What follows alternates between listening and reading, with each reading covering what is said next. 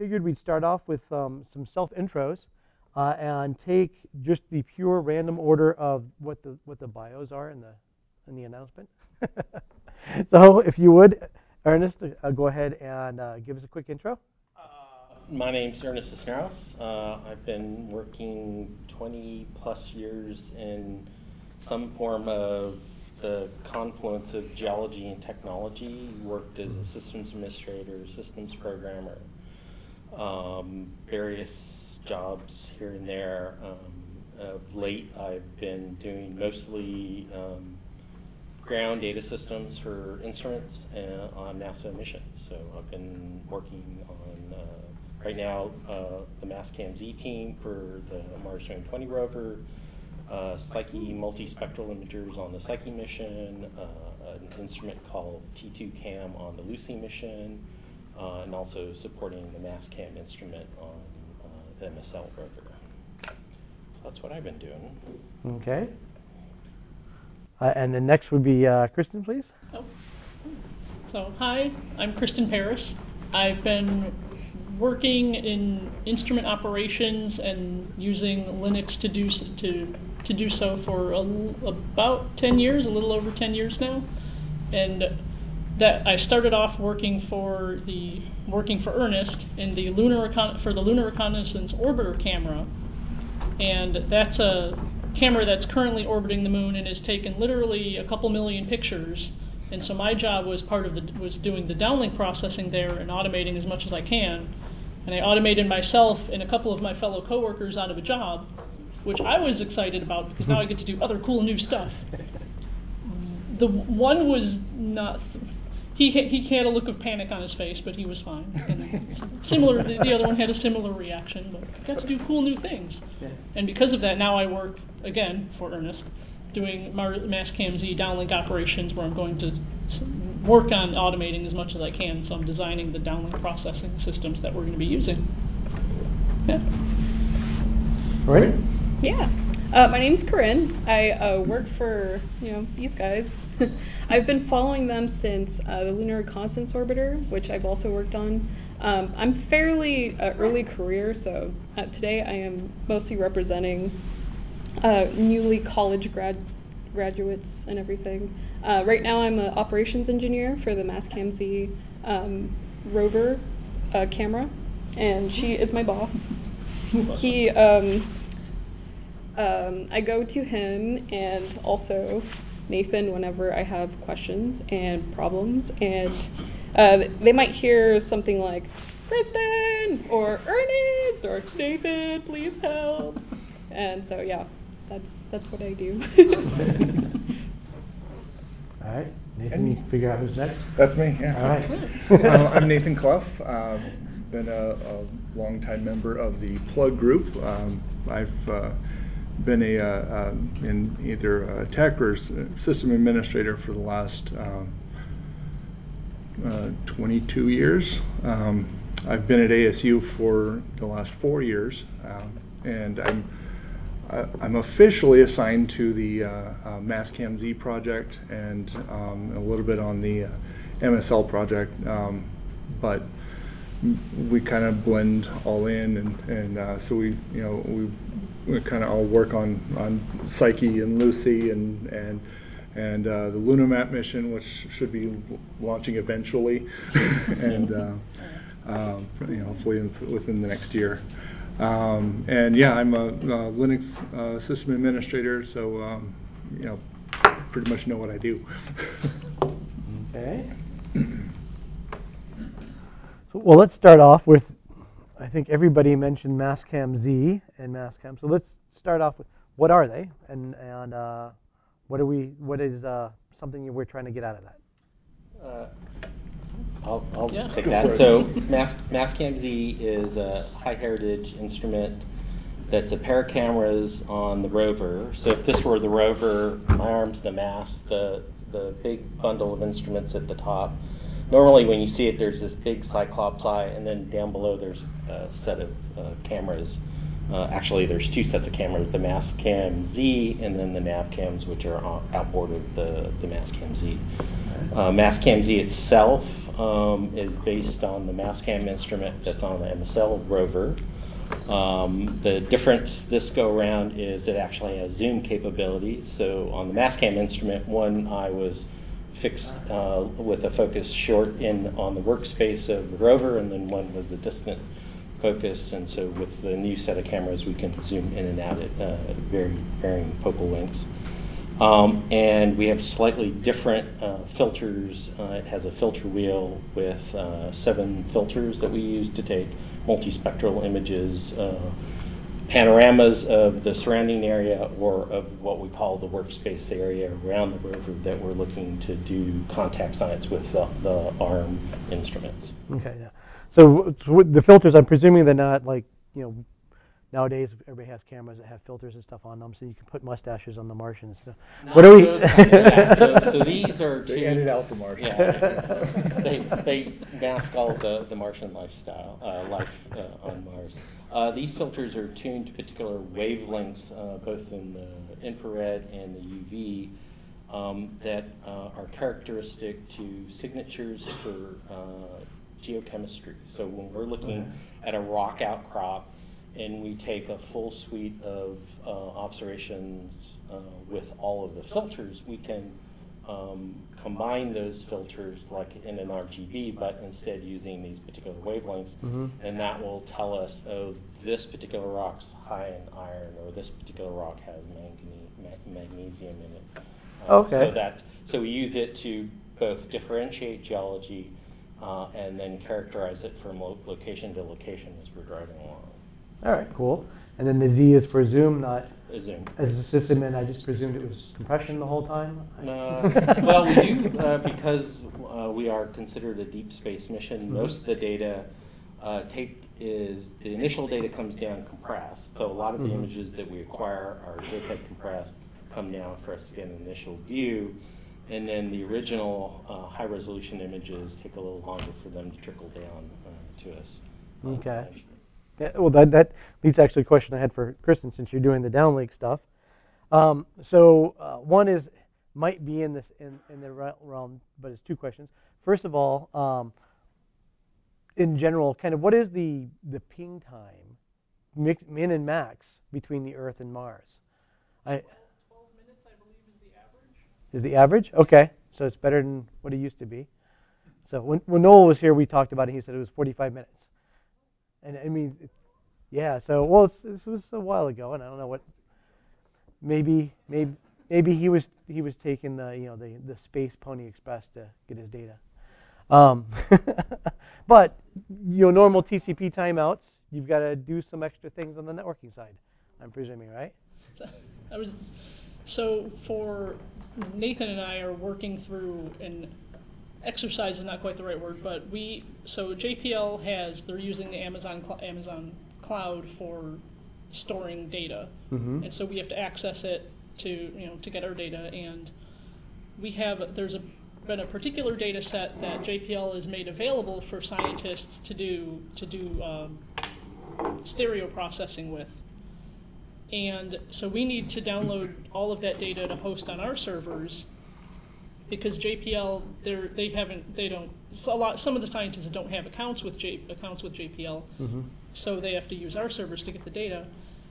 But we've discovered a fun a feature, if you will, in the ASU's firewall system, where if we were downloading, I was downloading a bunch of data, and after a certain amount of, it's not a certain amount of time or number of files. It seems it feels random, but it's probably not, but the connection would time out, and then I don't have half of my files.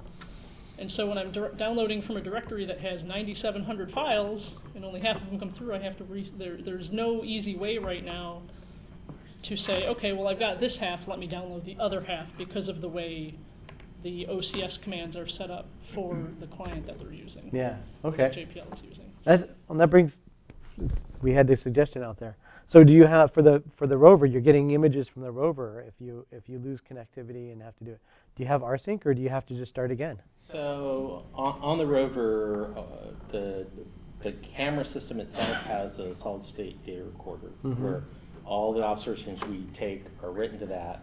Then, depending on how we commanded it, a copy of that is handed over to the rover compute element, the RCE. That then, depending on the priority that we've assigned it, queues it up for downlink. Downlink's dependent on either line of sight to Earth or one of the orbiting missions, Mars, the Mars Reconnaissance Orbiter or the Trace Gas Orbiter, and MAVEN are three of the orbiters currently circling Mars that NASA uses as a communication device. So as soon as one of those is in a compass, we'll uplink and then downlink through those to the JPL Deep Space Network, which, like a network, assembles the packets, and then once that's complete, then that gets handed over to the operations group at JPL that then hands it over to the instrument teams.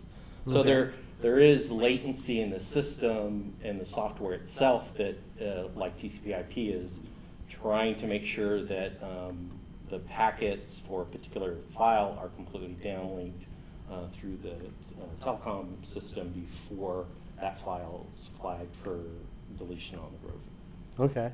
So the rovers can do point-to-point with the Earth? They don't have to go through the... They can, but okay. that geometry is you know, based on orbital dynamics, so it's not, and it's relatively rare. The contacts aren't very long, so we don't get a lot at that time. With the omnis, so there's a high gain antenna, and they're what are called omnidirectionals. So we get a lot of omnidirectional contacts, but the high gain antenna, which is used for most of the data downlink, again, we have to be in the right geometry for a deep space contact and everything to line up. Okay. So we actually use the orbiters a lot more. So I thought everything had to go through the orbiter. So just, you know, redundancy is good, having options, right? You know, it was important to Mark Watney at some point. That's right.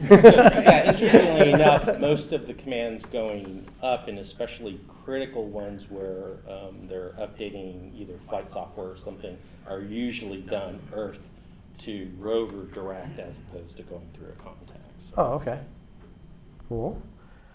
So that was the second half. We kind of got into it anyway. Was how we're getting the data back and forth, because it's, you know, you're not just SSHing to the rover and getting things, right? SCP data, right? You know, it's an API for just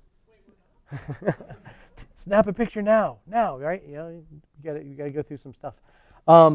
So, and I'm gonna back up a little bit because last time we were here, we had us and Darren talking about Mars and the LRO as well, and we were talking about bandwidth, and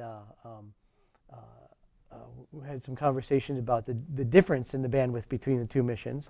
Now, one thing that's happened since then, something that's come out in the news in the last year or so, is reportedly that the LRO has now collected more data than all other NASA space missions together. All non-terrestrial. All non-terrestrial. Well, yeah, sorry. So SDO pretty much blows every... SDO, the Solar Dynamic Observatory, is the CERN laboratory data dump for planetary missions. So that generates more data in 24 hours than we do in a couple of months worth of operations. Yeah. But it used to be the planetary data system for NASA didn't really report how much data. It's just we have all these missions, all this wonderful data. Recently, we're close to approaching 1 petabyte of data.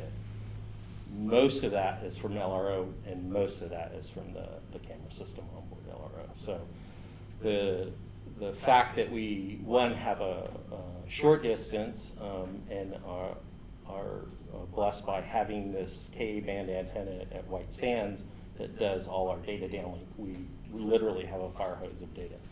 So each day's command load is anywhere from 600 to 1,000 images that just, I mean, we're just churning images through that system. And we've been doing it for well over 10 years now. Okay. So as Kristen said, it's over 2 million images that we've acquired of the lunar surface, both in high and low resolution. Okay. With the 3 cameras. All right. Are we finding things that are moving on there, or anything changing over time? So, yes. So there's so you can see landslides Okay. There are the boulder tracks are kind of my favorite because they're pretty cool. So you see an image of a crater and you just see this cool track and then this giant boulder that's probably the size of this building, like at the bottom, but based on the crater scale, it looks really small. Okay. And then another really important one is new impact craters. Like we have discovered new impact craters that have shown up since the mission began. And they're small, they're a few meters across, but it's important because it gives us a better idea of when we land on the moon, like how likely is it that where we land is going to be hit by a small meteor. If you're standing there a few meters across, it's probably pretty significant. Okay, that's cool. So then I want to get into this a little bit later on. So we got a few people have worked with system administration at different times in your career. So obviously we're a free software group. So can we talk about some of the things you're doing on the back end and whether or not you're using Linux and free software tools on any of the off-planet instruments as well? On the instruments themselves? Yeah. Why don't you talk about on the ground, and then I can talk about what they're actually doing. Yeah, we use a whole bunch of open source tools on the server side. I mean, all of the servers we have are running Linux, mostly Ubuntu, a couple old CentOS boxes that will fix that eventually.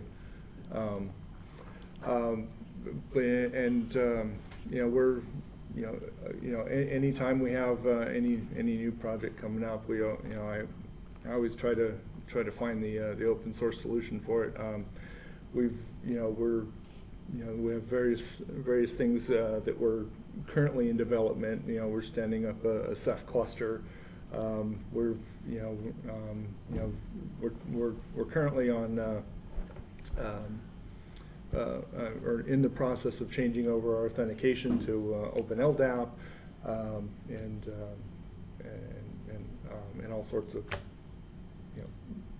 typical sysadmin stuff. We run Postgres as our database engine. So today, I mean, like when I back early career, when we started bringing in Linux, was mostly to, hey, I'm going to make my workstation, let's play with it. Oh, let's do an NFS server, more than on clients, it doesn't like that, just slowly evolving to now where predominantly everything in our shop is Linux.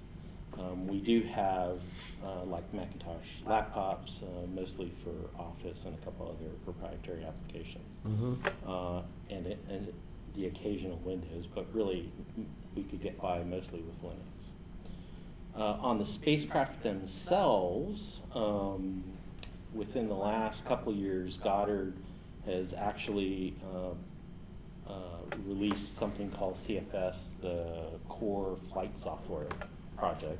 This is a complete set of software modules that allow you, if you were building a CubeSat, to take their software. You still have to do modifications to it for your particular hardware platform and mission profile, but to take their CFS modules and build your flight software from that. And in fact, a lot of the CubeSats that are slated to fly on the SLS, if and when it launches, a couple of those I believe are running variants of that CFS software. So there has been this push to sort of build open source tools, not only build them from the start, but also take existing projects in-house. At JPL, there's a lot of mission software that's slowly making its way out and becoming open source public projects that people can download. Okay, cool. A lot of those are very special purpose, so you're not going to have a lot of need for flight software and some of the software projects that they have available, but they're starting to see the light of day. So. Hey, I might get a really good drone someday. So, and then on those lines, Kristen, so for the automation you're using, are you using any tools that we'd be familiar with? Bash. Bash? Lots of Bash. GNU plot. Some Python. She does most of the Python coding though, but yeah, mostly Bash. Okay. Well, so I'll go. I've got some more questions here, but I wanted to. I had a different question for Corinne in a second that would maybe open up for some questions from the audience. But first, since we talked about it, what's some of the development you're doing? Me? Yeah. Oh, yeah. So, a big project that I think I can talk about. Yeah. Sequences. Yeah. Okay, yeah. Basically, JPL has this rover markup language that is basically like the code of sequences of commands that we send straight over to Mars, to the rovers. And we also want to keep that information just, for archiving purposes. But those, so it's RML based off of XML. And the format is a little funky just because they've been using whatever since the 90s. Something like that. Yeah, so it's been a lot of fun. And I've been learning a lot of Python, which has been really fun for this specific project.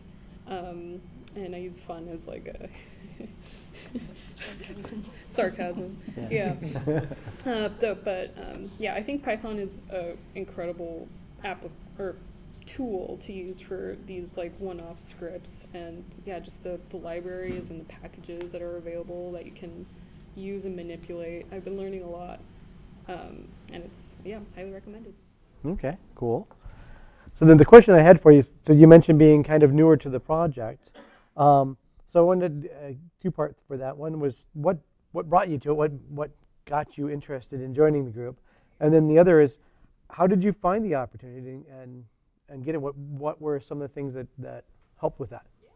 So I'm very early career. So I was about 3 years into a political science major, and I didn't like it. My favorite part of it was really the maps.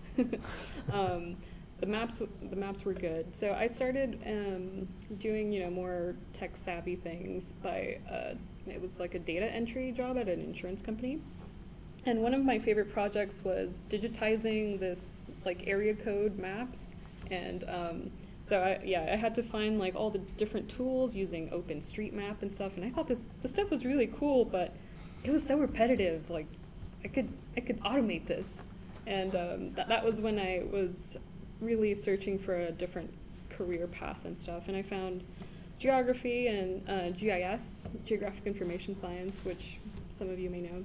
Mm-hmm. And I started studying that here at Arizona State University, which is the place that hosts LROC, so yeah, Lunar Reconnaissance Orbiter. And they had a few student worker positions making 3D digital terrain models, which uses the stereo cameras and make all these beautiful like geologic maps, really in detail. And that was a student worker position that was open, and I was like, oh my god, I'm so underqualified. Like, I don't think they're gonna know how GIS applies to this. And that was really cute of me because yeah, GIS, that any kind of science really is, applies to a lot of NASA missions. And the rest is history. I just happened to be at the right place at the right time. And obviously I've always wanted to work, or I didn't actually think I could work for NASA because there's very few, people like me, women, women of color, blah, blah, blah. Well, and you parlayed that into an internship at JPL. Oh, yeah. And then applied for the job that you're currently Yes, occupying, so. And then that's why I say the rest is history, because it was just, the fact that LRO is here at Arizona State University is really, really lucky.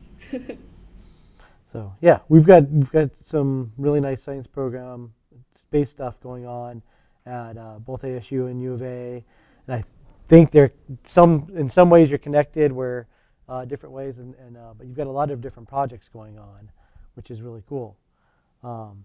So with that, I want to see if anybody's got some questions.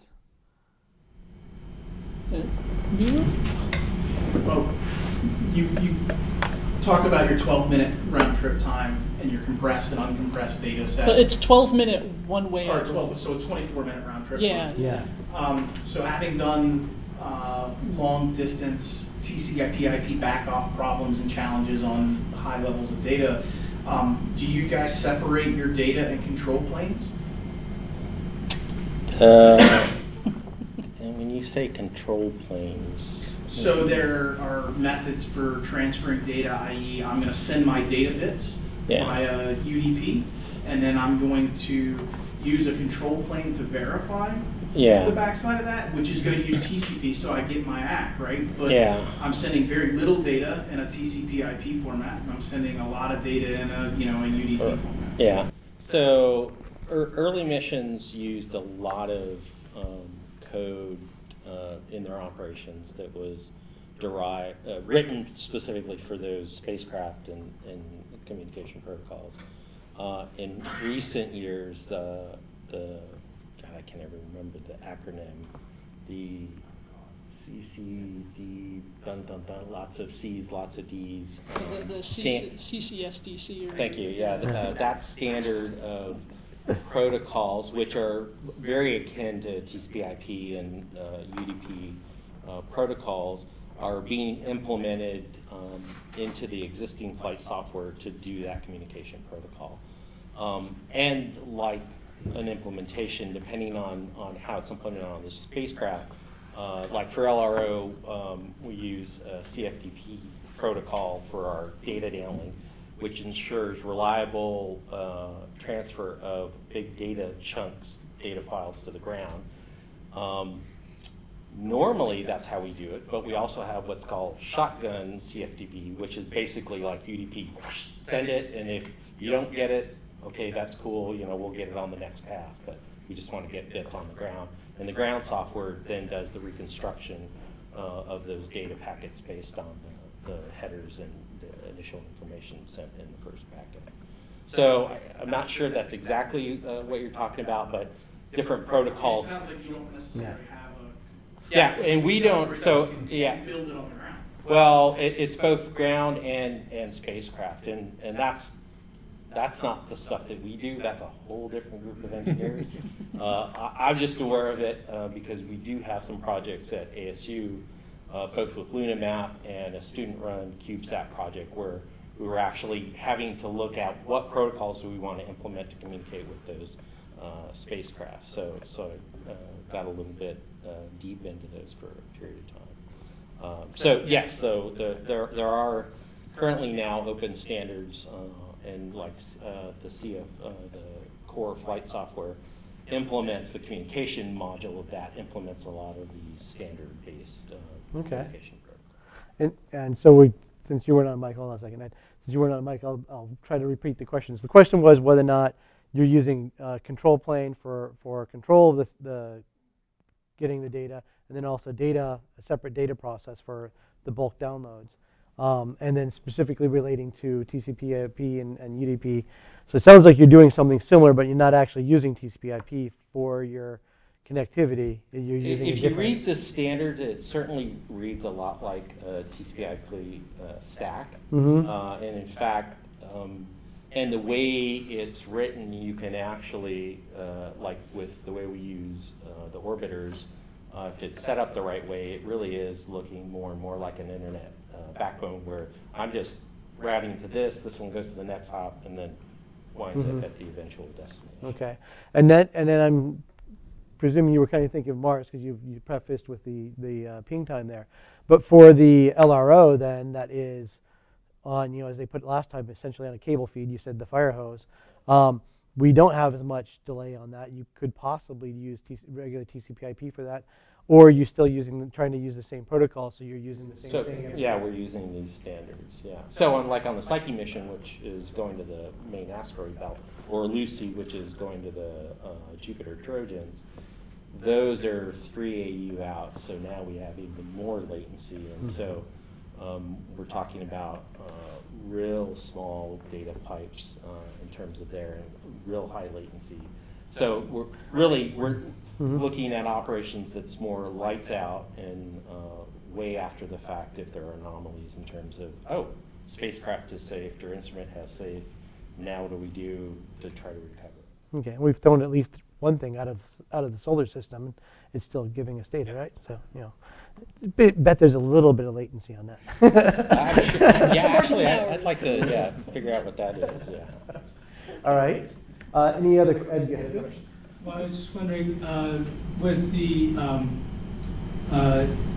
domain, I guess the transmission protocols that you use, are those related to what Vince Cerf was working on when he was extending TCP/IP for high latency? Do you know when he was doing that? So the question is if the networking they're using is similar to or related to the Vince Cerf's work on extending latency for TCP/IP.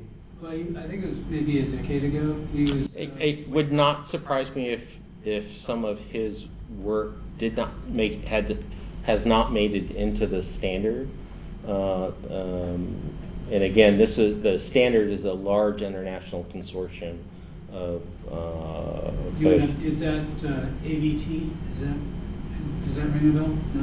No. So if he was doing a decade ago, that would be newer parts of the state. I mean, we've got stuff that's been out there for longer than that. So yeah. So he was working on it to handle specifically interplanetary. Yeah. So I would not be surprised if you dig into the documentation to find his work in there. I haven't come across anything in the documentation that I've read that specifically points to his work, but okay. But yeah, it's a large consortium. Another question? So I'm curious about the architecture of the spacecraft today. Do you have kind of a kernel and device drivers and something familiar that we'd see in a computer device down here, or are they still real custom setups with the instruments? You said the instruments have libraries that are opening up. So and again, it largely depends on the institution building the spacecraft. So right now in the U.S., the Applied Physics Lab with Johns Hopkins University, JPL, Goddard, Ames, and there's a couple of other commercial entities like Lockheed and Ball Aerospace who build spacecraft, and each one implements their own kind of software. There's still very much, even though Goddard's doing a lot of work with this CFS software, they're still very highly customized to the particular mission. Because one of the things NASA is in most space agencies they're very risk averse. So we always talk about heritage. To get a brand new, just thought this up last week, built it on my CNC in the garage, it's bomb proof, send it into space. NASA's gonna go, yeah, it's great, thanks, no thanks. However, you put it on a balloon and fly it up, you increase what's called its technology readiness level. And once you get at a certain level, and it's like from 1 to, I think 9 is the max value. Once you get up in the upper numbers for your TRL, then NASA is like, oh, okay, you've proven that you can fly, that it operates, you've successfully operated, acquired data, done all these things. Same thing with spacecraft. If you've flown a flavor of your flight software and you have a similar mission, NASA is going to want to bring that flight software. So like in technology now, where like I want to innovate and I do it all myself and I create this really wonderful new product, doesn't really happen within NASA. It's very slow creep. But companies like SpaceX, which they're building from scratch, they can do that technology development. So at least within the environment that we're working with, a lot of it still is high heritage stuff that's very custom built software. So how much Fortran code do you see? Only my old home directories do I see any Fortran code. All right. Question about innovation. You mentioned that it takes long lead times for NASA to be risk averse. How much innovation happens like here on the ground with using newer technology like configuration management with Puppet or Ansible or containers or things of that nature? Yeah. Actually, the more so, because it's easier to sort of prove it in a non-critical role and then bring it into the more critical roles. And anything that reduces the deployment time from initiation of a new version, testing. So the sort of the DevOps model that we have now, where you're continuously delivering software and versions, is actually something NASA's interested in, but they still have configuration boards that halt everything. Let's review this, make sure it's right before we push it on to the spacecraft or instruments or things like that. So there is a lot of innovation. The Mars 2020 rover, the initial design for the whole ground system was to do it in the cloud. We've scaled back a little bit on that, but there's still a large component of the operations that is now using the government AWS services, Elasticsearch, and various resources within that to do operations, which is a new thing for NASA. So when Mars 2020 flies and we're successful, and with this team and the other team members who we work with, there's no doubt that's going to happen. It'll prove the technology, and there'll be less aversion to this kind of newer technology. Okay. So it happens, and the idea is like in the early days of Linux, administrators not telling their bosses, and here's a Linux server. I just won't tell you it's a Linux server. Sneak it in there. Yeah, you're not sneaking it in, but you're just kind of like trying to propagate these new technologies. So here's the service you asked for. So I want to combine the last two though. So I think we need to hook up a bunch of disks to a balloon and send the first Ceph cluster into near space. Straight up to number 7. Look, we can send this to Mars. It's good. All right. Any other questions? Okay. Python 2, 3. 1. Yeah. Wait, there's versions? What's the oldest that still works? That's probably what they're using. Yeah. If you bring a Python 1 application using Python 1 and run it with a Python 1 compiler, it'll still work. So I've still seen a couple of packages that are still hanging around with Python 2. Yeah, so afterwards we can talk about banks and risk aversion and old versions of Perl. So, all right, but that's a little off topic for this. So I actually want to bring it back a little bit to the cameras. So this was a cool story last time. I don't know if it's the same mechanism, but you were talking about with the MASTCAM-Z you'll be able to use the different filters to look at an outcrop of rocks or something like that. With the MASTCAM currently you can go through and look at something. So what are some of the steps that you need to do in order to get some camera time? Right, so you can't just, like I said, it's not just an API. You don't ping or go take a picture, right? So you want to be able to schedule time, schedule resources that you need in order to be able to take the pictures, and then also, of course, get them back so you can find out if you got anything worthwhile, right? So maybe a quick overview, or so step 1, you have to be part of the science team for the rover. Okay. And then there was a shortcut for a little while. We can talk about that afterwards. So JPL has a planning cycle. So whenever they're planning a particular day or a sol on Mars, they have this. They're calling it the tactical timeline. So we've got a limited amount of time to come up with a plan or to implement the plan that a separate timeline has come up with. So if you want you're a scientist and you're like, I want a picture of that outcrop right there. You have to be aware of how close is the rover to it, is it going to be going near it, and you do this in this other this other planning cycle called campaign implementation. And so that's sort of a longer lead time. So they're not planning the next day, they're planning the next 2 to 3 days, maybe up to a week. Okay. So if you're on that, you have an idea of where the rover's heading, and you can start pushing for, we need to go look at that outcrop, and here's why I think we should look at it, and take a multispectral image, a panorama, or some particular set of observations. Okay. And then so there's people doing that for the MASTCAM-Z cameras. There are also people that want to use other instruments on the rover. So once all of this kind of comes together, now there are rover planners that have to go through and figure out, okay, what can we do? What can the rover do? Because you're power limited, you're daytime limited. Yeah. And so you're resource limited. So then during that time, once the rover planners have their plan, you'll know if yours kind of made it into the mix. Okay. And then say we're going to take an image of this outcry because we want to take a sample of it.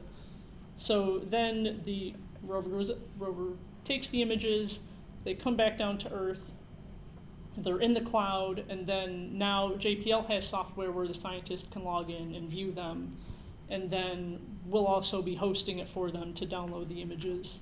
Okay. Yeah. So what are some of the resource limitations you would have on the rover for actually being able to take the picture once you're there? So power is a big one, and then how much data downlink are we expecting to get from the orbiters? And those are the two big ones that I can think of. Okay. And then, before I forget, certain observations, like multispectral observations, are limited by time of day. So it works best during Martian noon, and then plus or minus an hour or two on either side. So there's, watch out for dust storms and stuff. So one of the things that had come up before, if I remember correctly, you also had to schedule some time for heating up instruments. So the preheat period takes a certain amount of time. So that goes into what the rover planners work on. Yeah, it's very cold on Mars. Don't just flip around. So you guys have done some selfies. Those take more than just a little stick and flip the camera around. One or two pictures. So I think one of the things you're alluding to is most NASA missions have what's called a primary mission phase, and this is as originally proposed and accepted. Is the set of objectives that this mission is going to complete and answer some significant question. And during that period, there's this intense work to ensure that we're going to meet those requirements. And they're different. The Mars exploration rovers, their primary missions were 90 Martian days long, and that was that. And so people are like, oh, they lasted. Well, they were designed to last a long time, but their primary mission was only 90 Martian days. Some other, some primary missions are 10 years long, some are 1 year. LRO's initial mission was a year and a half, including commissioning, for that primary meet all requirements.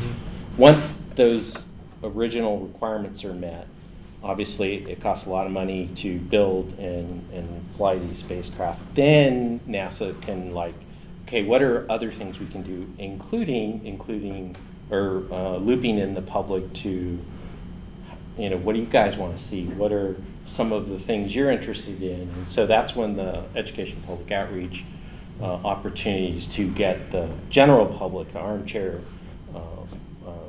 scientists involved in the missions.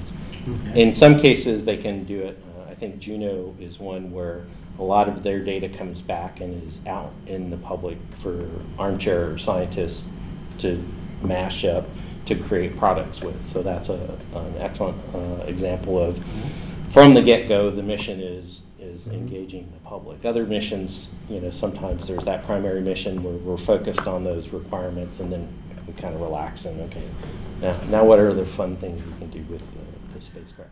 So with the education, are you still doing school tours? Do kids get to come in and look at what you're doing? And yeah, so if you've ever been to ASU, and if you've ever visited Moore Hall or the LRO Science Operations Center, there's kind of, you look in and there's people doing operations, and in the LROC Science Operation, there's a glass wall kind of about that length with folks. In the ISTB-4 building, where we're working out now at the first floor, it's a large atrium, large glass area with big tile wall, lots of dual screen Linux systems. So now anybody walking through in school tours, I forget the numbers, but we get several tens of thousands of students over each year coming through there and watching and being talked to about what's going on inside that mission operations room. Cool. Do you get some out-of-state students as well? Or? Yeah, we get, it's really, I think we get out-of-state, we get geology field trips. They'll come through and they'll stop in and check out what we're doing. Conferences. Yeah, conferences. The building is multi-use, so we'll have like this, we'll have a conference that's not related to any of the work that we're doing, held in the building, and they're getting tours of what's going on inside the facilities. And they also have the clean rooms on the south side of the, where they can actually watch aircraft being built. The Luna map? Yeah, Luna map. It's actually there. If you go to the first floor, you can look inside and see, you can actually see the spacecraft that's going to be launching. Okay. What are the hours for that next week? Anytime between, I don't know, 8:30 Building and opens up at 8 a.m. Yeah, it opens up at 8 All right. and closes at It's the 8:35. I might have a kid on spring break next week. All right. Okay, rovers. A few years ago we threw a couple rovers at the planet, and that had a 3-month mission and went on longer than Gilligan's Island. What I honestly don't know, what functioning rovers do we have on Mars right now, and how long have they been there? Curiosity, which is the Mars. So the Mars exploration rovers were AMD or Spirit and Opportunity. Those both now are defunct. Opportunity died about a year ago. Yeah. Okay. Or End of mission. sorry, end of mission was declared over a year ago. It actually died way earlier than that in like a 6 global, 6 or 8 months before that. global dust storm that enveloped Mars. So the Mars Science Laboratory, or AKA Curiosity, is currently the only functioning rover on the surface. Lander. And then InSight, the lander, is doing operations as well. And then in July, coming up, we'll launch Mars 2020. And that will land February of 2021. So Okay. we'll have 2 rovers, a landed mission, and orbiters that we have. So it'll take about 8 months to get there? 6 8 plus months. months. Okay. And then All right. ExoMars just announced a delay. So they were going to launch also in July because that's the optimal orbit. But ExoMars just had to officially delay it to 2022, which is the next best chance for that orbit to, for them to land. So we try to do it when they're nearby instead. Yeah. Yeah. So yeah. Speaking of that, important thing for all infrastructure is getting downtime for maintenance. And at scale, Nathan and I were talking about this a little bit. So how often do you get downtime, and why? Well, the downtime that I look forward to is the Mars Solar Conjunction. That is when the Earth and Mars are on opposite sides of the Sun. We obviously can't send or receive anything during that time, and it's about 2 weeks, and that happens approximately every 2 years.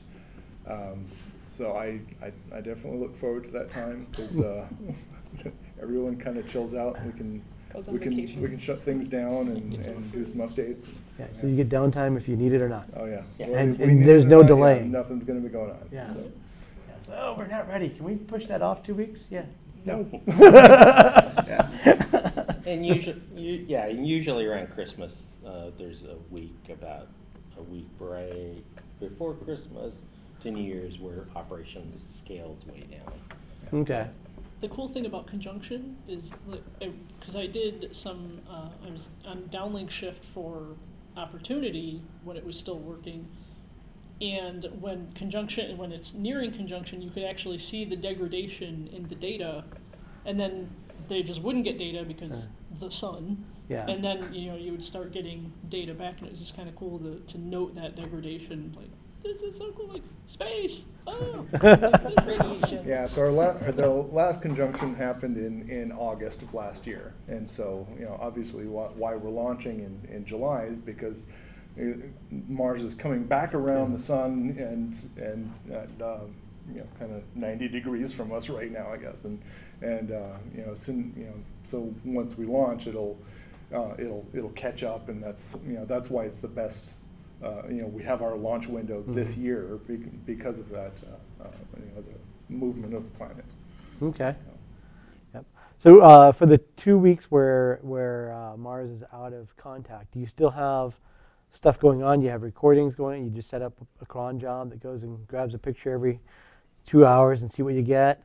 Do you have, you mentioned keep storing stuff on flash. Do you end up with degradation either of the 2 week storage of an image waiting for it to come back, or over time? I'm presuming there's got to be degradation over time as well.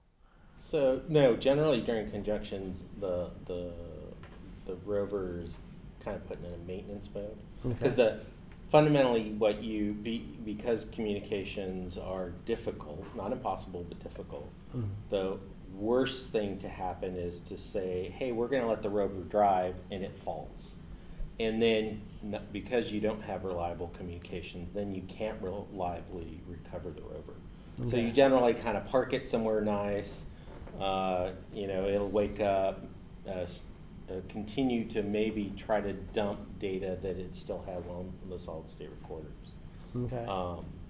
So over the lifetime of the mission, there's certainly degradation of the electronic components. Most of them are hardened for their particular environments.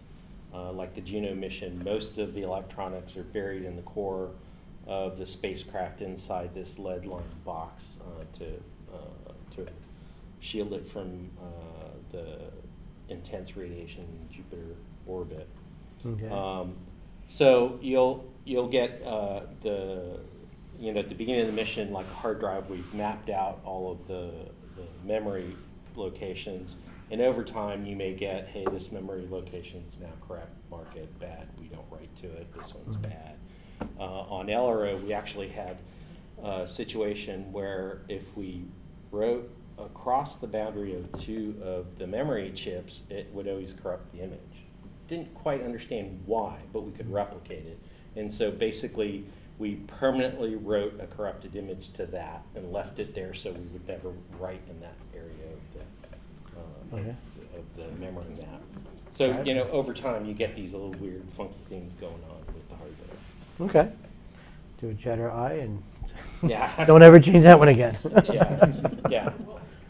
And you get that in the CCD as well. You'll get like a hot pixel before launch, then it goes away, and then you'll get one in a different area. Yeah. So is it corruption or just like Moonman steganography? Some of it's transient cosmic ray type interaction. Some of it is permanent damage to the instrument if it gets hit by a cosmic ray or other energetic particle in the right way. Okay. Mike, you had a question? Well, I mean, you're talking, 6 month flight time, 6 month plus month flight time out. Obviously, you have to have the hardware sitting at, Kennedy or wherever it's going from, well before things go. So we were talking Python 1 or Python 2 or Python 3. So what's the average age of your hardware the day it flies? That's a good question. Probably. Because I plan for things like in calendar years, right, or fiscal years, right? And we may start and finish a project in that my servers were made and shipped and racked and everything went inside of a fiscal year. And I'm just curious because that sounds like you've got a whole different. So let me get the question on the mic. So the question is, what is the average age of the hardware as it gets ready to launch? Because you've got a lot of prep, and again, you're like you said earlier, NASA doesn't want the new shiny stuff; they want stuff that has been proven. Yeah.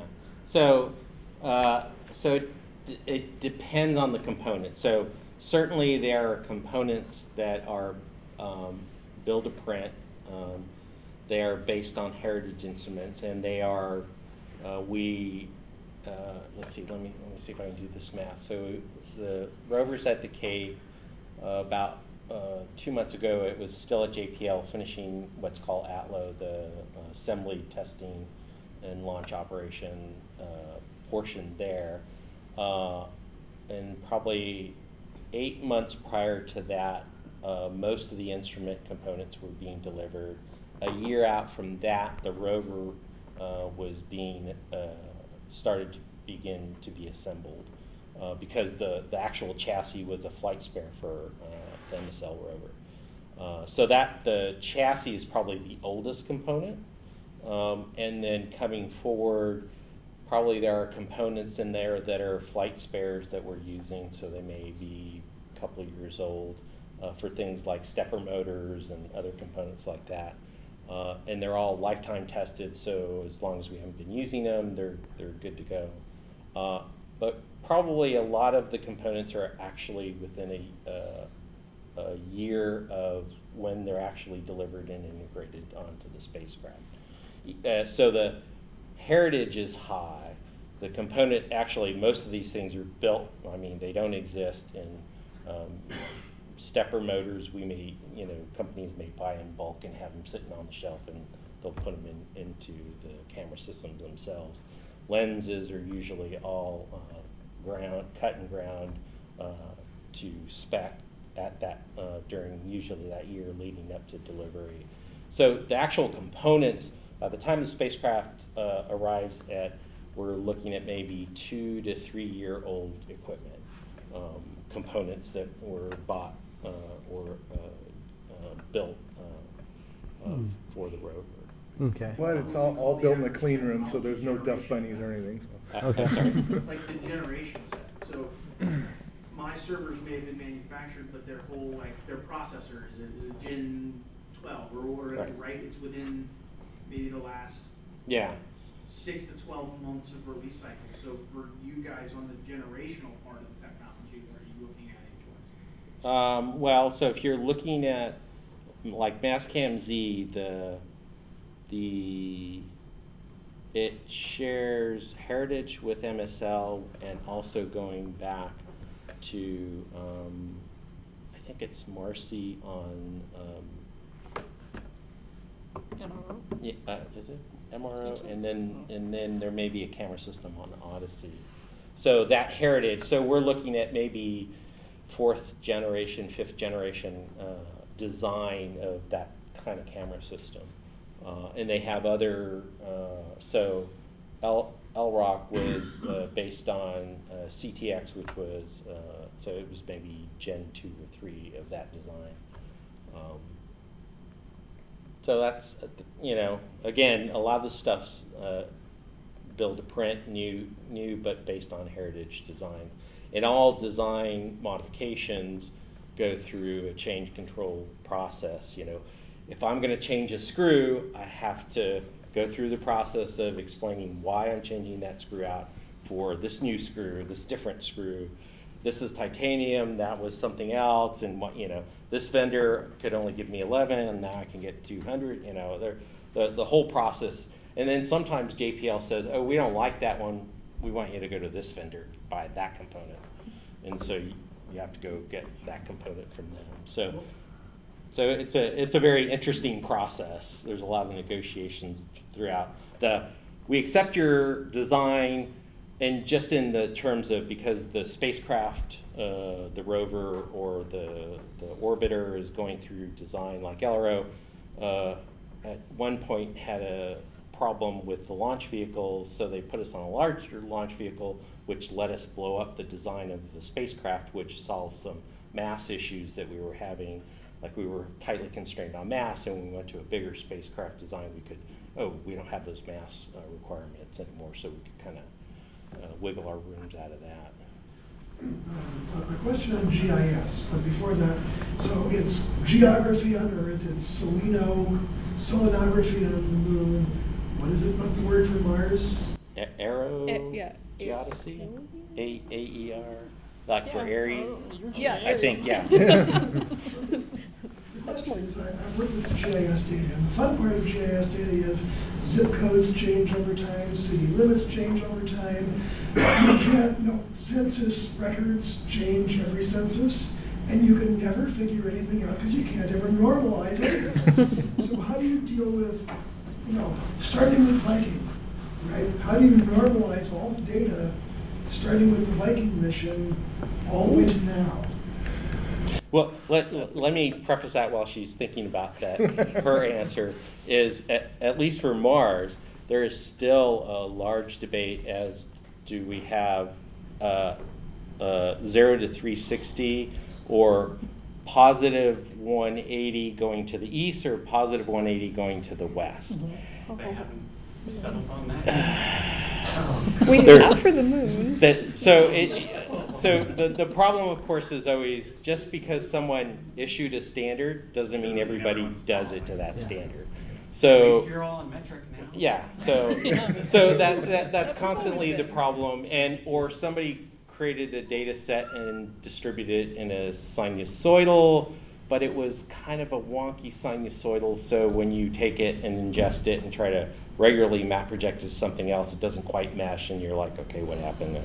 So there are always a lot of issues when trying to, especially for global data sets, normalize them to one another. In fact, we spent a lot of time trying to get things to line up to, at least for the moon, again, because of the Apollo landing sites and the Surveyor and the Russian sites with their retroreflectors, we have some really good geodetic control points.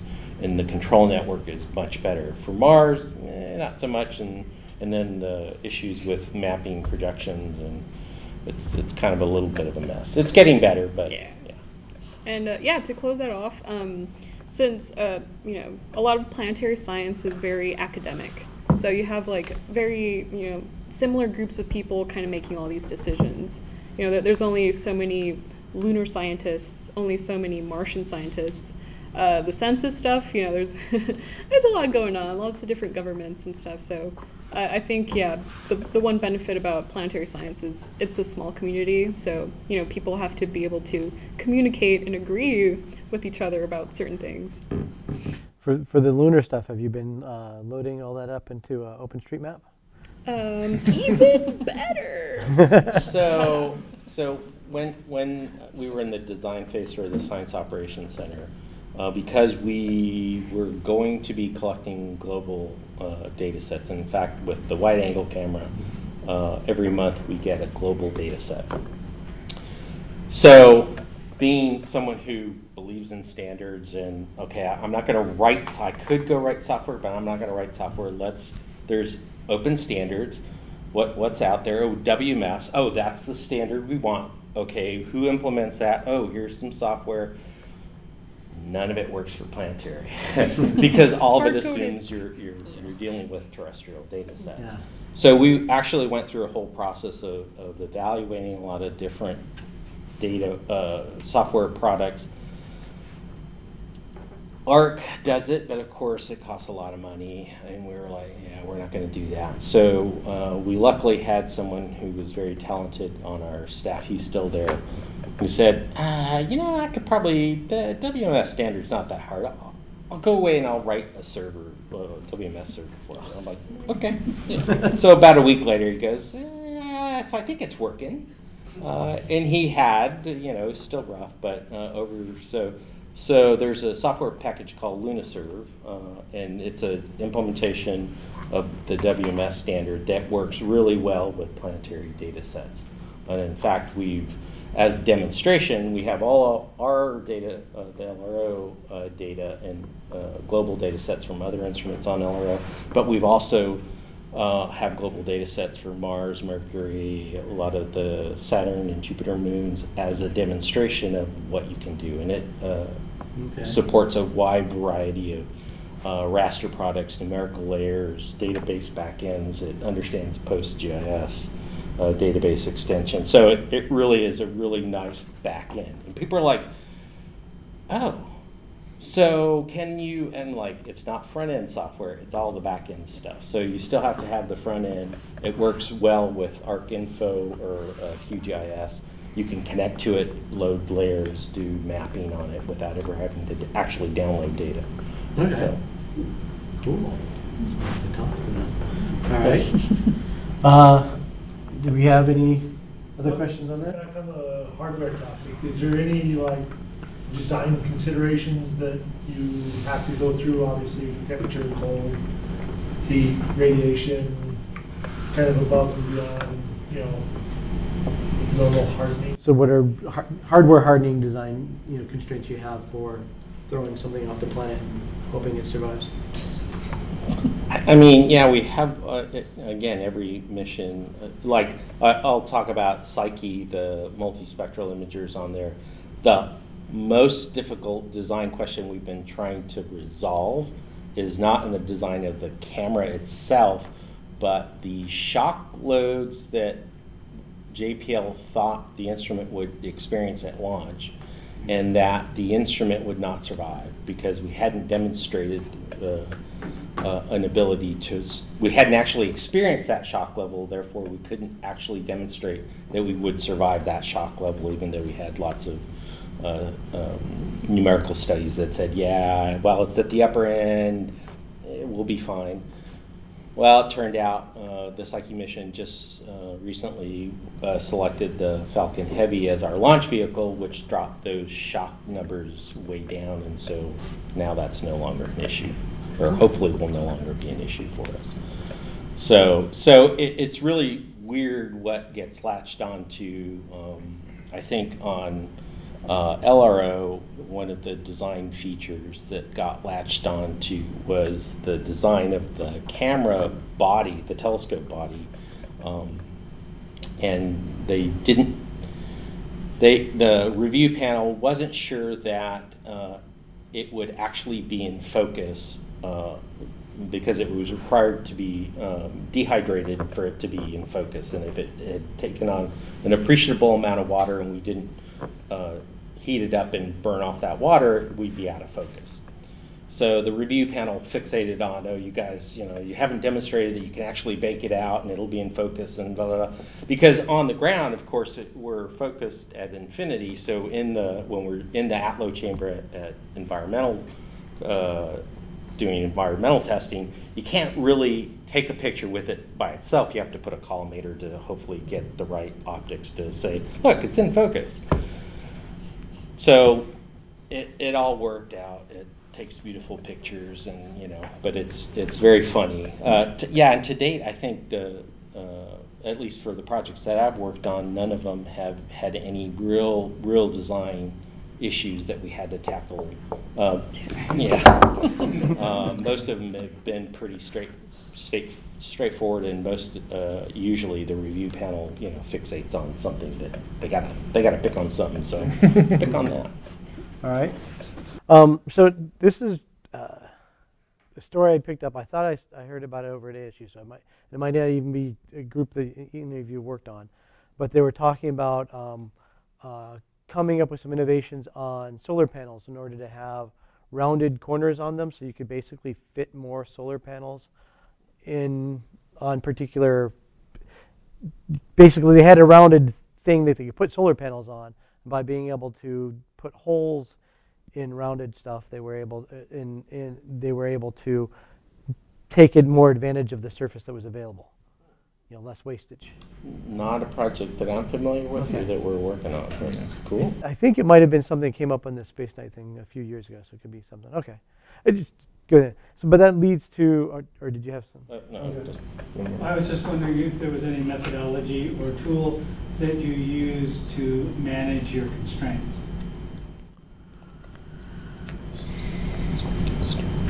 And by constraints, you mean, so with most NASA missions, we start with a set of overarching requirements, these things, and then those start to flow down into design of the spacecraft, design of the instruments, design of the ground system to support all that. Specifically, here at ASU, we tend to, because we're not tasked with the safety of the spacecraft, we don't have as formal a requirement. At JPL, I know they use something called NG Doors, which is a commercial product, in JIRA and some other things that are commercial products to do the requirements tracking, issue tagging to those requirements to keep all that, so when we get ready to launch, you can go, every issue has either been resolved or a waiver has been written against it, and you're okay to go. Internally, I think we do a lot of because we don't have as big of a system, mostly spreadsheets or database tables. We're tracking this and making sure we're resolving all the issues that we need to resolve. Okay.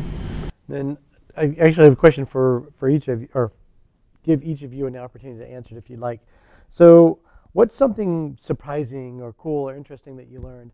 Whether that be, found this cool Python module that solves this thing you couldn't do before, or, wow, we didn't know they had those types of rocks up there, or, whatever it is. So it could be something along the lines of what you're doing, or something that you saw another group experience, just something you thought, this makes working here cool. I mean, okay, one or two things, okay? Each of you could probably give us a 10 hours off the cuff. So one or two things that you'd like to bring up. Kristen? My favorite, this is one of the things I mentioned it in the bio, where I like learning about things. I learn a lot about things when they fail. So that is how I figure out how things work.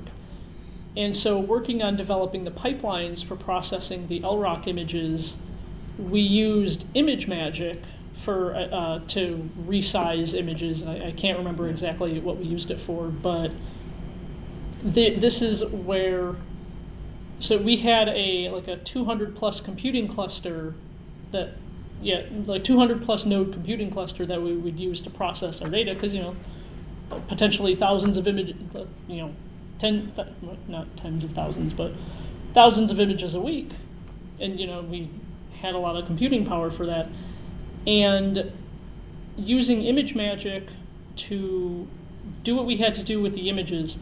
There's an environmental variable that if you don't set it, ImageMagick tries to help you, where it uses all of the cores available on your machine to run the process.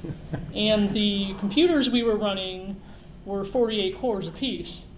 And the way our processing cluster was set up was the default was one core per job. But each of those cores, so the computer's running 48 jobs, and all 48 jobs are trying to use all 48 cores. And so brought the computing cluster to a screaming halt. And it was just this insight into, like, why don't people document this? Like, this is a very important environment variable that users should be aware of.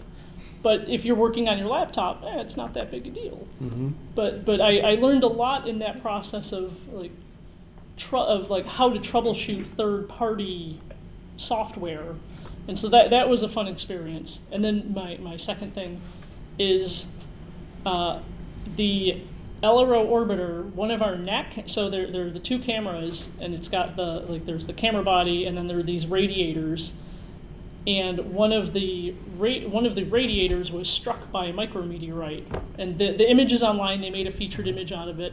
So the way the camera operates is it's a line scanner, and it builds the image using the motion of the spacecraft. And so so when you're looking at the image is fine, and then all of a sudden it's all wavy, and you just kind of watch it. You can see it, the pattern kind of like die down, and then it's back to normal image. And it's just like, this is so cool. Like, I work it, like, this is stuff I get to see evidence of. I think we're allowed to rightfully claim the only instrument to survive a micrometeorite. Yeah. I mean, we think it lots of other instruments, but we could prove it. Like, there's evidence. Yeah, it's really, yeah, it's just like that. What? Or Rod Serling took over for me. Yeah. Yeah. All right. Ready? Yeah. Narrowing it down. I'll go with a science one from the moon. Staring at images of the surface of the moon. One of my favorite things that we have been able to learn from using the LRO dataset is that we've discovered that the moon is actually shrinking, and that's the evidence is with all these geologic features called wrinkle ridges and lobate scarps and stuff. So basically, the moon is compressing because it was once very, very hot, and perhaps it could still be warm in there, but the fact that it's fascinating. We wouldn't be able to have or know that unless we've had years worth of data, which we are able to have because of Valro. Okay. So my wife tells me that the moon is moving further away. Is it just shrinking away, or is it moving and shrinking? Both. We're very lucky to have it right where it is at this point in time. It won't be there forever. It's leaving us. Oh, all right. Slowly inching away. Yeah. What fascinates me about the job, the ways you break LDAP? Yeah. Or yeah. breaks Well, you. I mean, I introduced myself as lead system administrator, but I'm also junior system administrator because I am the system administrator. So I mean, I get to get my hands dirty with just a lot of different things, and sometimes more than what I want to. You know, juggling everything, and but what's really cool about working in the group, I mean, I'm not a camera guy or anything. I don't know much about geology and you know, the space stuff is just what I read in the news. But you know, just guilty by association, just being here and you know, getting to see images that first. That nobody's ever seen, you know, getting to see the pictures of the rovers and right up close and everything, you know, or even during the outload testing when you know, getting to see that the very first picture of that the rover took with the MASTCAM-Z cameras, fully assembled, and you know, I mean, it wasn't really, it was just, you know, a dot pattern on the wall. But that was the very first picture that the rover took with our cameras, and being able to see that and just being part of that group is, you know, amazing, and it's you know, just awesome to be here. Cool. Yeah, boy, it's like you know, I've been doing this long enough that there are literally, you know, we go all night on, and all of them are interesting.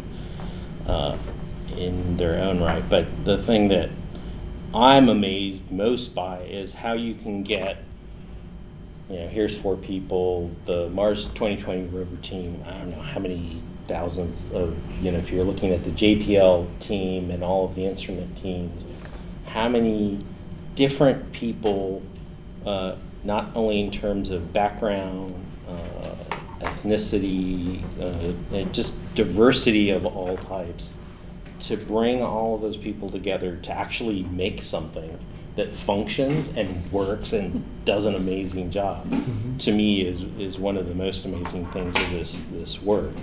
And people who talk about, oh, I want to work for a NASA mission, I think it's so cool.